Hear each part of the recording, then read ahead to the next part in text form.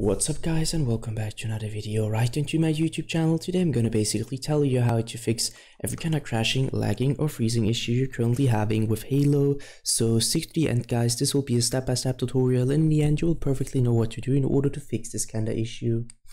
Before we start right into the video, I just want to let you guys know that I would really appreciate it if you would just leave a like, a comment or a subscription right into my YouTube channel. It would really make my day and help me out as a little YouTuber as I am.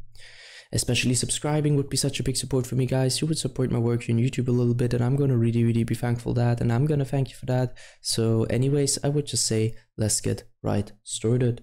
So the first step is gonna be to navigate to the very bottom of your screen. We're going to right click your taskbar and open up your task manager.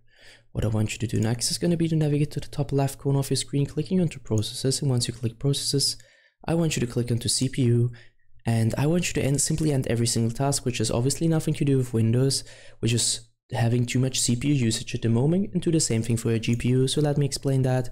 Too many applications running at the same time with too much CPU and GPU usage on a low-end or bad PC will cause crashing, lagging and freezing. So just simply end them, and once you're finished, I want you to end the task manager again.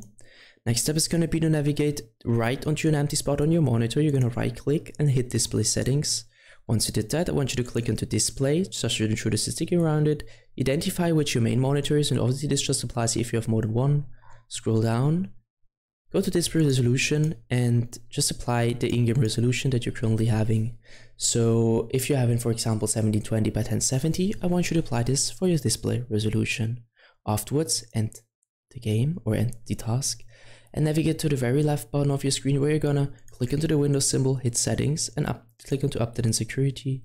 Stick around Windows Update. And I know guys, it's gonna sound a little bit basic, but trust me, updating every single driver you could possibly update on your PC will help you a lot with every kind of issue you're currently having, and also with crashing, lagging and freezing. So just simply download the latest version of Windows, provide the best possible performance for your PC, and once you're finished, end the settings. And do the same thing for a graphics card. So go to the launcher or go to the application, go to the browser and download the latest version of your driver just to provide the best possible performance in general for your PC. Yeah guys, that's it for the video. I hope that I could actually help you out with this one. If it was like that, just leave a like, a comment or a subscription. I'm gonna really be thankful for that.